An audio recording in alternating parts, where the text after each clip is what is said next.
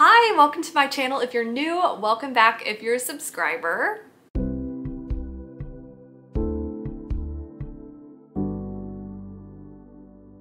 Today I am really excited because I am bringing back my anticipated release videos. I did so many of those videos before, so I will link them above in a playlist, and now they are back. This is my anticipated thriller releases for February, but keep your eyes open for an anticipated horror release video because I have a lot of horror books that I'm really looking forward to as well. I'll also be sharing my Lights Out book club pick for March, which is exciting. I'm trying to announce these book club picks farther in advance so people can prepare their TBRs, because I know a lot of people like to plan their TBRs really early. So I will be getting out information faster in the future. If you want to keep up to date too for my book club, make sure to look in my description and click the link for the Lights Out Book Club Instagram. I have all of the information there, and it's the fastest place to learn information about live shows and all of that. Also, I often choose, new release books, so that's fun as well to read new releases with you all and discuss them. But before we get into sharing the new releases, I want to thank my sponsor for this video, Ana Luisa Jewelry. I'm super excited to be partnering with this brand again. I absolutely love their jewelry so much. It's so high quality, and literally every time I wear it, I get compliments. They're having an awesome Valentine's Day sale right now where it is buy one, get one 50% off. Ana Luisa crafts high quality jewelry pieces at a very affordable price, and they're carbon neutral from packaging to products, and they care about their impact on the planet, which is so important because packaging can so negatively impact the environment. And their designs are unique and simple, and they just really add to every outfit. So the first item they sent me is this beautiful amber ring. It's so beautiful. I love the size, and it just feels so elegant on my finger. They also sent me this Hannah necklace, which is white, and it is a pearl and has a rose engraved on it, which is so stunning. It has a very dark academic look, and it's very simple, but it's also a statement piece. And they also sent me the Mish necklace. This one is beautiful. It comes in multiple different colors, and I also love the chain on this. Look how cool it is. And I think that these stack really nicely. Don't forget to use my link in the description to shop this awesome sale. And without further ado, let's get into the video. The Snowstorm by Triona Walsh came out on February 2nd, and this one looks really intriguing. It's an isolated setting, which always catches my eye, and it's the perfect time of year to read a wintry, snowy setting. This also deals with the reunion trope, which I oftentimes really enjoy in thrillers. So 6 friends gather on a snowy Irish island, and they actually end up getting snowed in, and they all have secrets. There's no electricity, and they're all stuck together, and someone is found dead, and it becomes clear that the killer is among them, and they have to figure out who is killing people off and how to make it out alive. This is a pretty common synopsis for a book, but oftentimes I feel like I'm underwhelmed by these concepts, so I'm really hoping that this one will do it really well. Oftentimes books with this sort of synopsis, I enjoy it when the atmosphere is really played into and the drama is focused on a little bit less, or the drama needs to be really good. So my fingers are crossed for this one, and I hope I love it. The next book is actually the Lights Out Book Club's pick for March, so I want to share all of that information with you.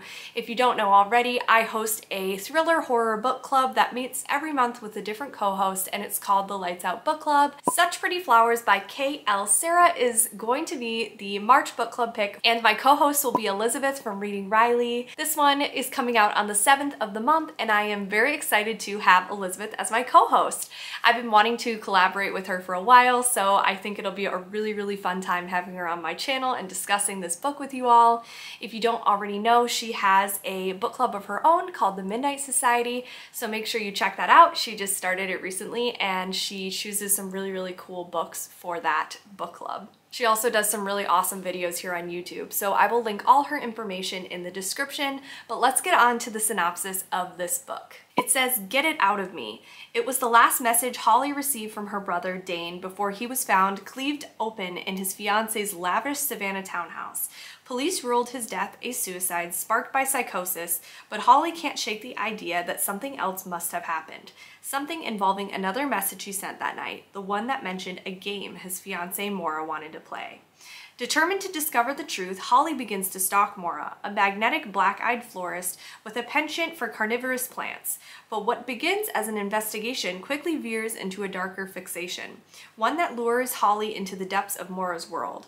Savannah high society, eerie black roses, and a whisper of something more sinister. Soon Holly is feeling a dark attraction to the one woman she shouldn't trust. As Holly falls deeper for Maura and her secrets, she's left with only one choice: find out what happened to Dane before she meets the same fate.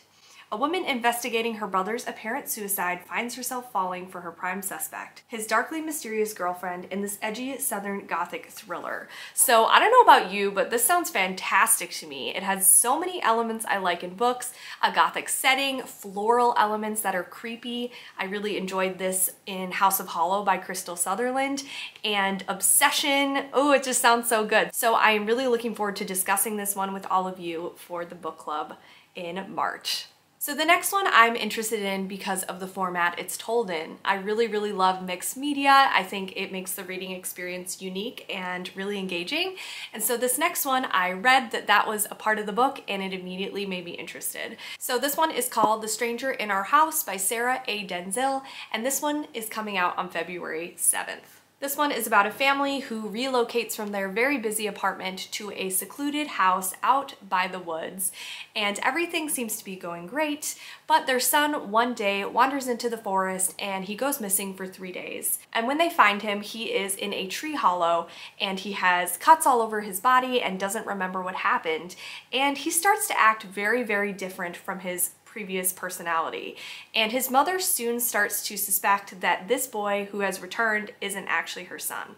This sounds like it sort of borders on horror, which I really love when thrillers have a very dark element. So I am looking forward to getting my hands on this and trying it out. The House Guest by Hank Phillippi Ryan is coming out on the 7th as well. Alyssa has recently been dumped by her powerful and wealthy ex-husband, and she's convinced he's trying to ruin her life. She ends up meeting Bree, who is running from a dangerous relationship and allows her to stay in her guest house, and they spark up a friendship. Bree then makes an offer, and this offer would solve both of their problems. But no one is what they seem. So this one is very vague in the synopsis, but it has good reviews and it sounds interesting. Letting a mysterious stranger stay in your guest house sounds really creepy. Stone Cold Fox is coming out on February 14th, and I'm going to read the synopsis for this one. Like any enterprising woman, Bea knows what she's worth and is determined to get all she deserves. It just so happens that what she deserves is to marry rich.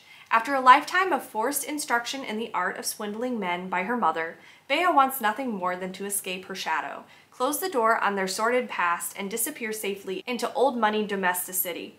When Bea finds her final mark in the perfectly dull, blue-blooded Colin, she's ready to deploy all her tricks one last time. The challenge isn't getting the ring, but rather the approval of Colin's family and everyone else in their tax bracket, particularly his childhood best friend Gale.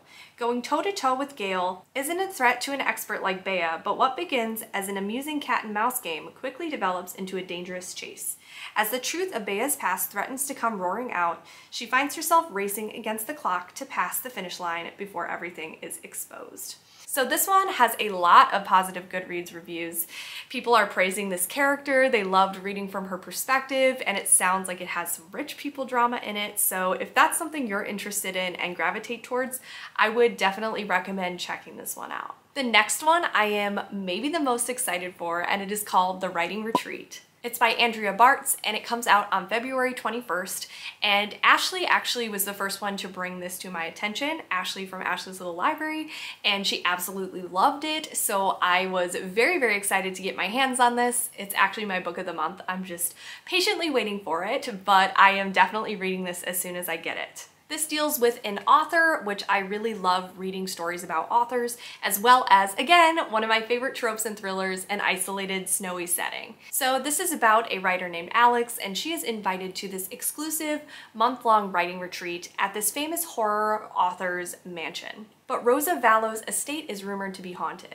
So Alex agrees, even though her ex-best friend is going to be there, and her ex-best friend sounds like she's her arch nemesis basically, but regardless of that, she decides to go anyway. But once they all arrive, Rosa announces that they will all have to compose a novel from scratch, and whoever has the best one gets an amazing publishing deal. So they all are working against each other in an isolated setting. There's tensions, obviously. Then one of the writers disappears and there's a snowstorm. They're all locked in and they are fighting for their lives. So a lot of these isolated thrillers, like I said earlier, have very, very similar concepts. Some just really work for me because the writing clicks, or I really connect to the drama that's happening in it, or just the overall tone of the book I enjoy, and some of it falls really flat. So I am, once again, really hoping that this is going to be one of my new favorite isolated setting thrillers. I Have Some Questions for You by Rebecca Makkai is coming out on the 21st. This one really grabbed my attention because it sounds like a dark academic thriller, which is one of my favorite subgenres in thrillers.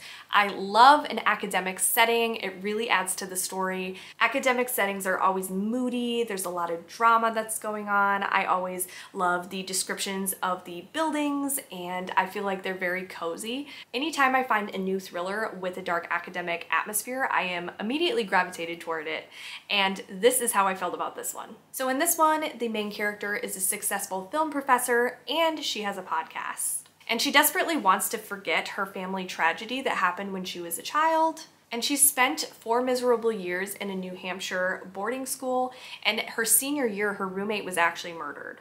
But the circumstances surrounding her roommate's death are still discussed heavily online, and the school's athletic trainer was arrested and convicted, but she's starting to believe that maybe things aren't as they seemed. And so she's actually invited back to the school to teach a course, so she goes back and tries to solve what actually happened all those years ago. The Angel Maker by Alex North is coming out on February 28th.